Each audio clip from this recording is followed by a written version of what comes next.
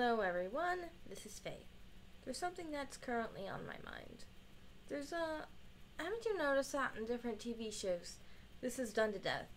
Across most of the children's cartoons, at least, from what I've seen, and I've seen a lot of cartoons. In most of them, there is generally this plot line, where all of the friends, there's a day where all of the friends are avoiding or ignoring that one friend because they're planning a surprise party.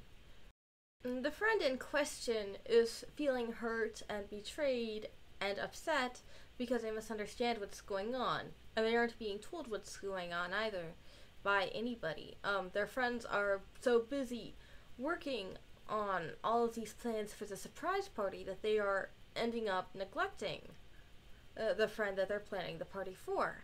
And the friend that they're planning the party for is now then left alone, feeling hurt, sad, and upset because that character doesn't understand what's actually going on. This has been done to death in a lot of children's media.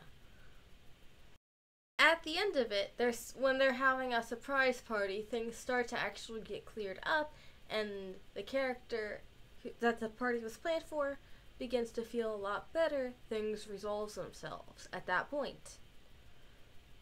Wouldn't it be beautiful if the community could actually do something like that, instead of just jumping to conclusions at the first misunderstanding? Picture this.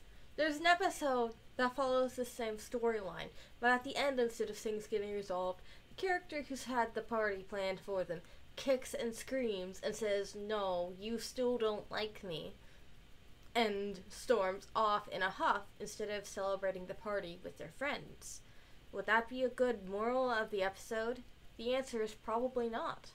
So is it necessarily a good thing for the community to insist on, whenever they have any misunderstanding of any sort, to refuse to go to the person and try to clear up that misunderstanding? Because even in kids' cartoons, misunderstandings like that tend to get cleared up.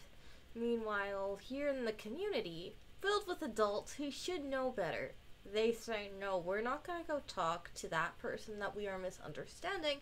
Instead, we are going to assume the worst." Is assuming the worst the correct way to go about things? I don't think that it is. If we want misunderstandings to be resolved, we have to go to the people directly that we misunderstood. Not sit and insist that our misunderstanding needs to be 100% accurate and refuse to go talk things out.